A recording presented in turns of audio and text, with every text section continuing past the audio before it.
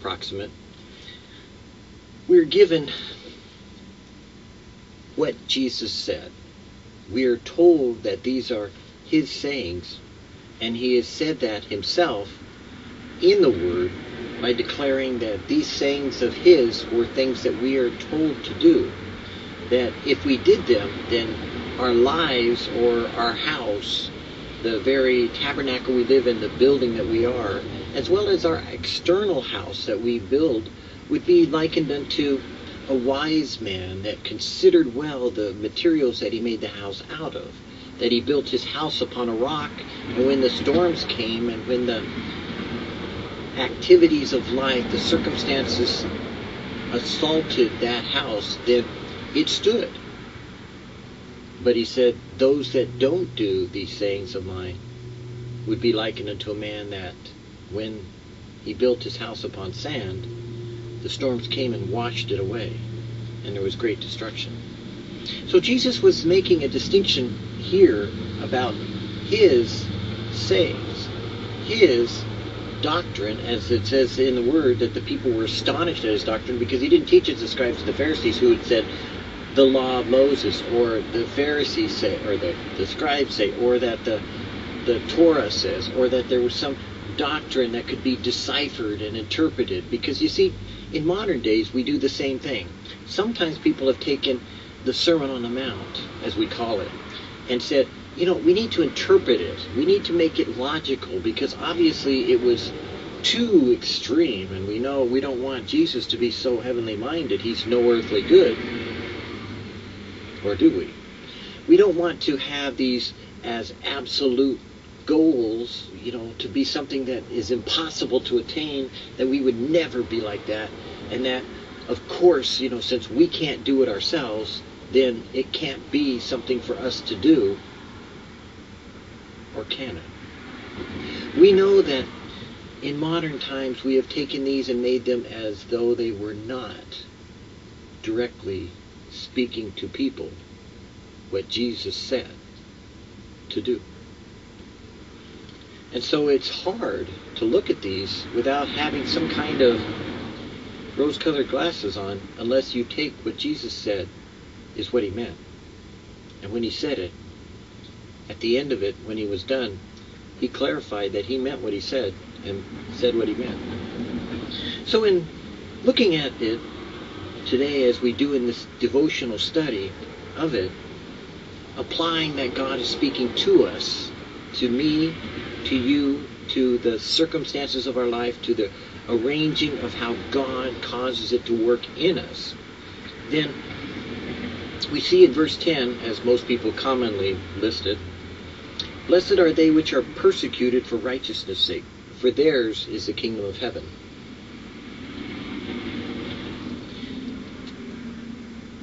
The bracha that is made is created by a Jewish custom of blessing and causing and wanting and desiring that a place be set apart, designated as a place that God is inhabiting, that God is present, that God is blessing.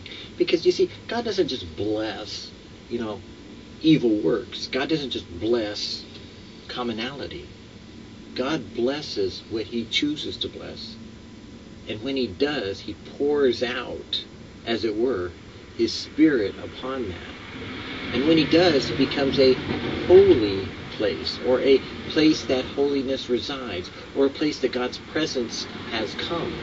And so when he says blessed, he is making a bracha. He is making a distinction between the holy, the place that God is, which, since God is standing there in the Son of God, the Son of Man, as Messiah has come, and he's saying this, then he can make a blessing. He can bless. He can cause that to go forward to the people who are persecuted for righteousness' sake. Because the people at that time were under great persecution, and they wanted to do the right thing. They yearned and ached, some of them, for God's deliverance.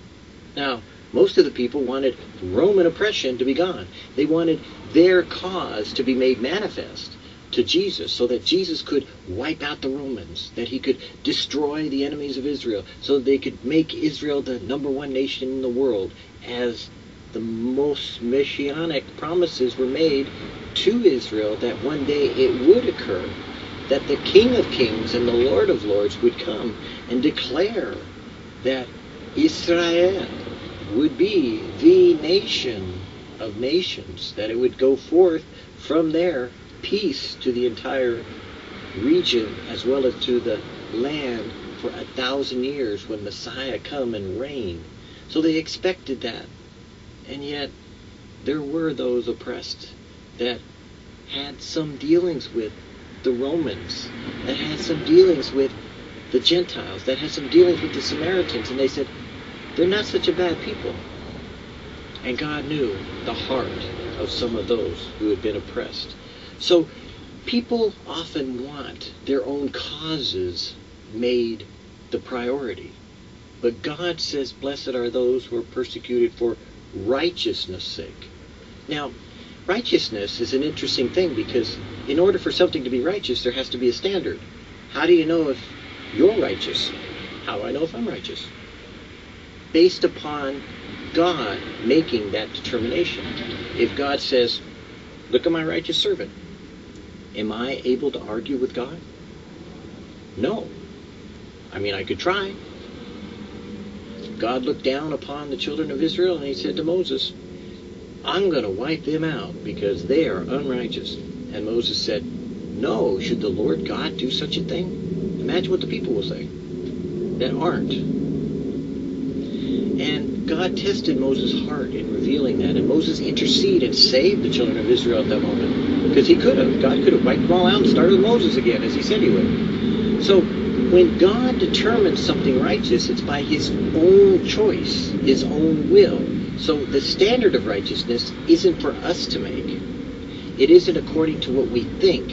It isn't according to what we interpret. It isn't according to what we say. It's according to what God chooses to call righteous. So righteousness, when God said it in his word, was making the right choice.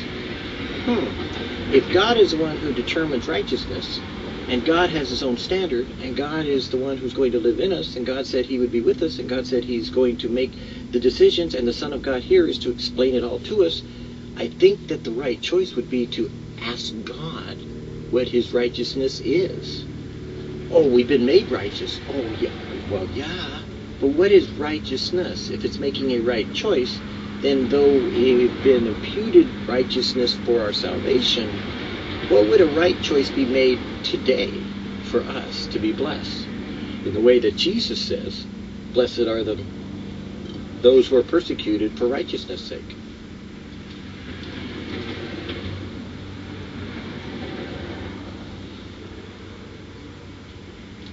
The way we see, perceive, and know God in us is by allowing him to work through us to accomplish his purpose by revealing to us his plan, his direction, his intention, his choice for us.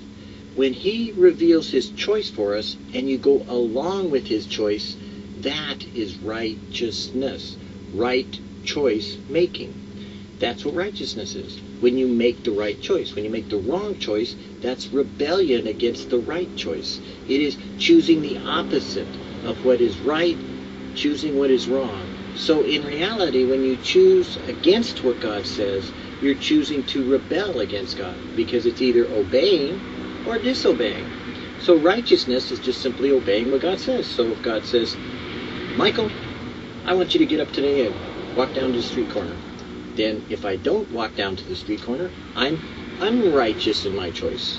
But if I am righteous in my choice, I obey what God says, and I just do it. Now, a lot of people like to take God out of the picture and say, but God wrote it in his word, so I don't have to ask God anymore. Sure. Then you have made the Bible your God, because then you're treating it as though it were only an intellectual assertion rather than a personal decision based upon communication with God. God communicates to you his way of choosing for you how to live your day today. So if you want to be blessed, great. Now, anything you do, you can create persecution. That's simple. Go tick someone off. But since we've determined that righteousness is based upon God and obeying God and doing what He says, then if we're persecuted because we're doing what God says, then we're blessed. Because the reality is that religious appeal can cause you to run right out there and make someone mad. And guess what? You're persecuted, but not for righteousness' sake. You can be a zealot, and be very politically activated, and actuated, and you can get on the bandwagon to yell at someone or to be very vocal about your opinions and be opinionated and be whatever it may be, and cause great turmoil and angst amongst other people that they would be angry at you, and you provoked them, and that's not for righteousness' sake.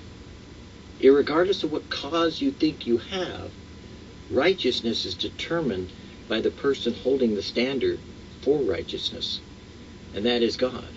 So making the right choice is a matter of making a personal decision to obey what He says to you today or to disobey. So when you are obeying and you run into something that is not all that enjoyable, like persecution, then God says you're blessed because I am aware of what you are going through. I will be with you in persecution. I have caused you to know that I will reward you with myself in that, because He says, I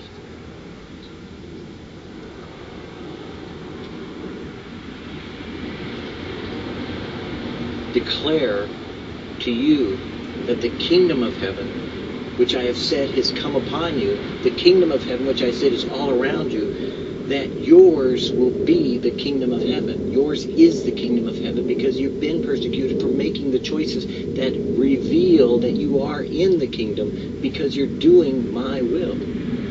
How do you know you're in the kingdom? Do His will. How do you know you're not in the kingdom? Ask Him. That's the kingdom of heaven. So wouldn't you ask the King of heaven whether or not you're in the kingdom of heaven? Because you see, where Jesus is, He brought the kingdom of heaven to earth. He revealed that Him inside us makes us in that dimensional, interrelational aspect of a spiritual dimension existing and coexisting in a physical reality of the third dimension, or fourth if you want to include time, that we exist right now as we can corporately see, feel, and identify. But in quantum physics we know that dimensionality goes beyond what we can see, feel, touch, and hear, and that there is extant within the reality of the creation, that there's more to it than just simply 4 dimensions. So when we are related in that way of the dimension of the Spirit of God, then we are in the kingdom of heaven because He's in us, and we are opportune to be involved all about us in that kingdom that God is, which is a spiritual dimension.